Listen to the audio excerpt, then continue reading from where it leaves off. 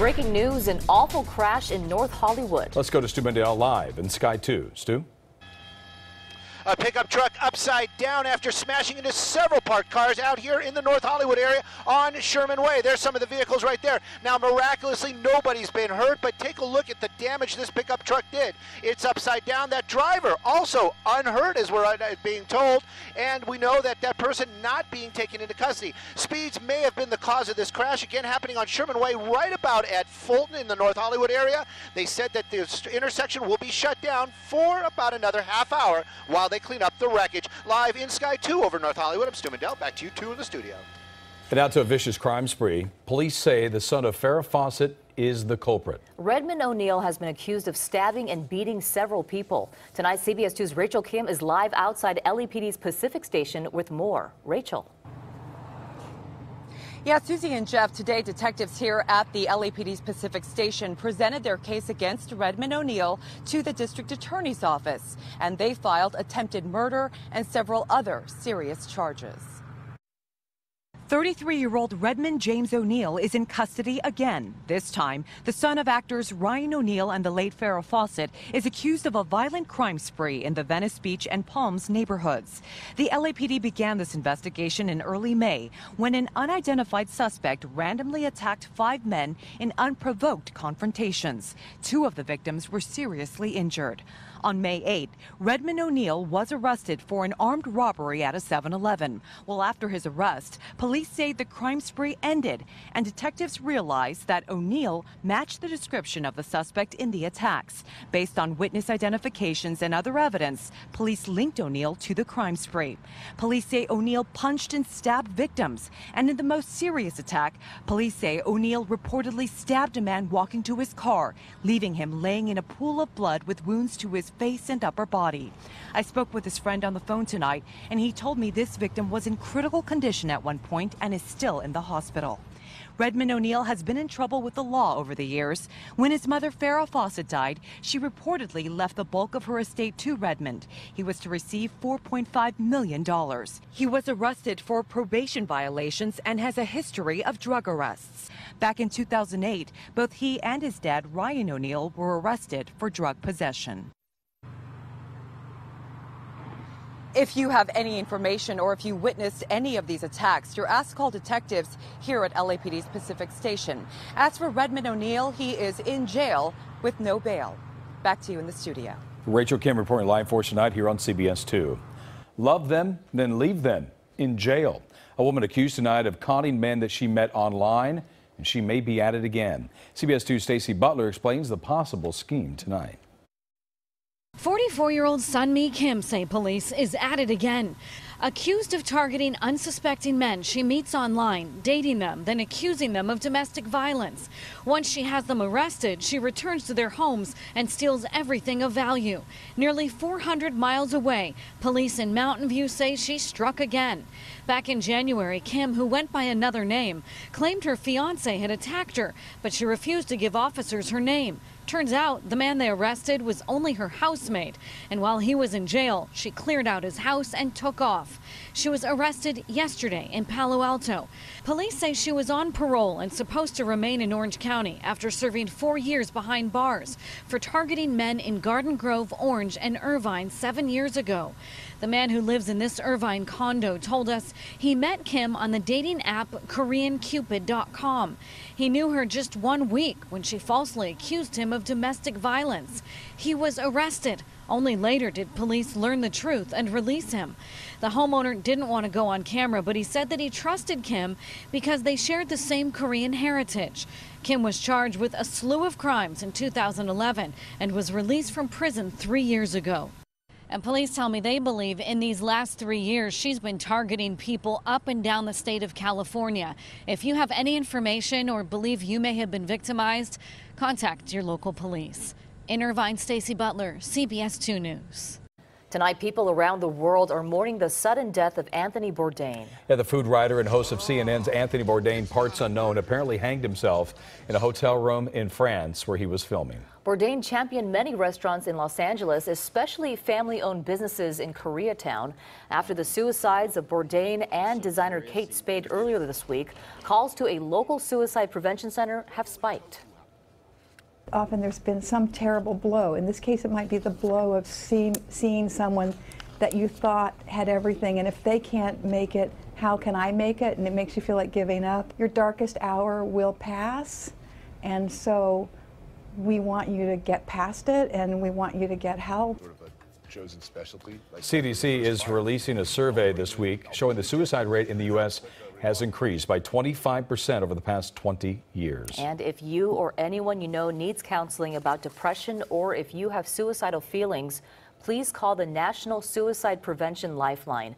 The number is 1-800-273-TALK, or you can text TALK to 741-741. On to politics tonight. President Trump stirring up all kinds of drama at the G7 summit in Canada, and he is leaving early. Yeah, disputes over trade and a suggestion about Russia were at the center of it all. And tonight, CBS 2 political reporter Dave Bryan is here to explain it all. Dave? You know, the president reportedly told some of his aides he was dreading going to this conference because he thought they were going to lecture him all day.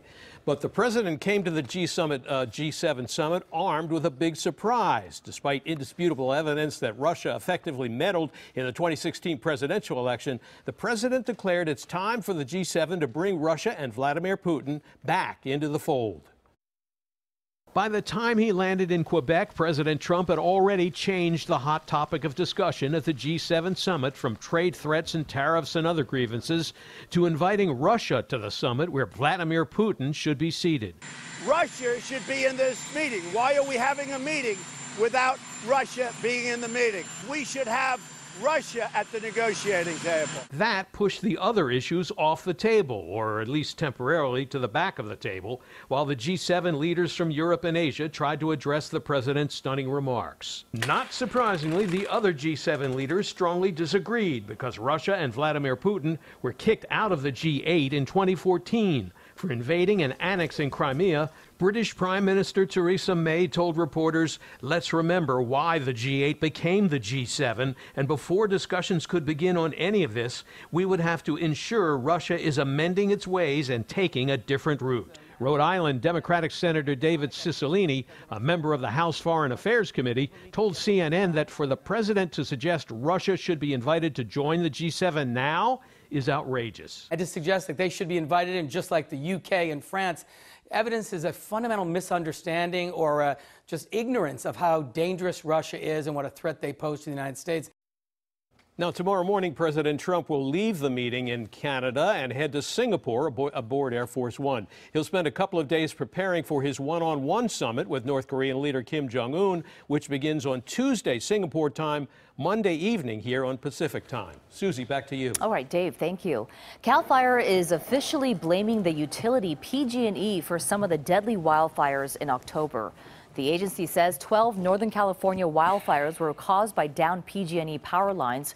15 people died in those fires. This new report focuses only, though, on the wildfires in Napa and Mendocino counties. CAL FIRE is still investigating the cause of other fires that burned in both October and in December. Detectives hope a big reward will help them catch a suspected sexual predator from Santa Monica. Greg Allen Carlson has been on the run since September. LAPD arrested him for several sexual assaults, burglary, and assault with a deadly weapon. Today, that agency says that Carlson first took off to South Carolina. From there, he fled in a stolen vehicle with a stolen handgun, lots of cash. Carlson has been spotted in Alabama and Florida. There's a $25,000 reward for his capture. He is considered by the FBI armed and dangerous. The immigration battle is heating up again in the Southland tonight. Busloads of immigrants may have been dropped off at the federal prison in Victorville today. Tonight, CBS 2's Tina Patel has reaction. Buses from Homeland Security were seen at the federal prison in Victorville early Friday morning. They were believed to be dropping off more than 200 immigration detainees, with another 700 to 800 expected through the weekend. But immigrant rights activists say the federal government has been secretive about exactly where these detainees are coming from. We don't know who's there. We don't know, is it folks that they got, at the border? Is it people that they're transferring from other detention centers? Are there mothers? Are there children there as well? We don't know these answers. They also don't believe the claims from Immigration and Customs Enforcement that the use of the prison and others across the country are only a temporary measure to help with the surge of illegal border crossings. it's really difficult for us to believe that somehow they're going to find other beds, somehow they're going to build detention centers to hold these folks. Activists aren't the only ones who have questions about the plan to house detainees in prisons, which was announced only days ago. The union that represents employees here at the prison has raised concerns about the short notice they were given regarding the arrival of the detainees and the staffing levels needed to accommodate such an influx. They say there were already staffing shortages at the prison, and there's been no information about the possible medical needs of the detainees.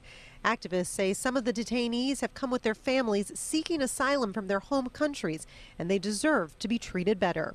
What we see here is just, once again, further criminalization and further dehumanization of immigrants that are coming to this country from the administration. In Victorville, Tina Patel, CBS 2 News. 2018 LA Pride Festival is about to get started and street closures already in effect. The big West Hollywood event goes from noon to 1 a.m. tomorrow and Sunday. There will be live music, a parade as well. Parts of San Vicente, Santa Monica Boulevard, and surrounding streets will be shut down. We do have details at CBSLA.com under Seen on TV. Some residents are having a mansion meltdown. So they are taking action against their own neighbor. That story straight ahead. Plus this. I'm Jeff Nguyen, live in South Pasadena. Imagine getting a home worth about $1 million for a third of the value. Well, some people are saying no thanks. The story straight ahead. Hey everybody, I'm Garth Kemp. Get ready for a warm-up red flag warnings and wind advisories. I'll show you the weekend on the way. And here's a look at the guests tonight on The Late Show with Stephen Colbert.